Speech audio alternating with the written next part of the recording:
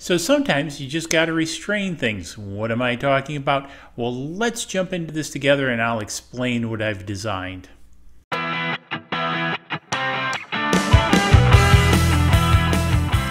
Welcome to this episode of Design Talk by DIY3DTech.com. In this episode, I want to share this SD adapter which I designed up in Fusion 360. Now, one of the things you may recognize this is a standard SD size card which translates down into, a micro SD TFT type card.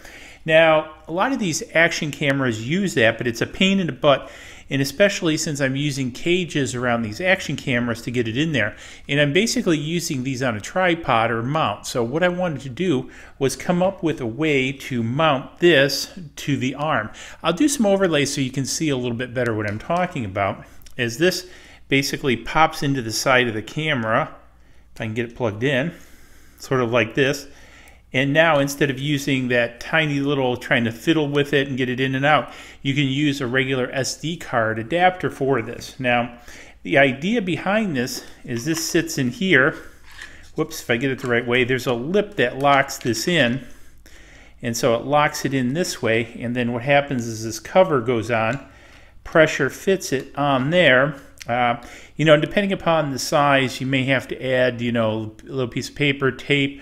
What I do is I use a little bit of this double-sided carpet tape to hold it in there, just give it a little extra oomph.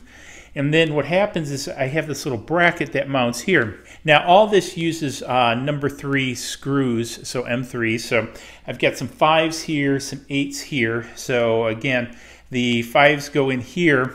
And the idea is I wanted this to clear this, so I had to lift this up a little bit. See, this crosses this member, so this mounts. So this card, if I get it over here, so this card faces out. So anyways, let's go ahead and assemble this bad boy.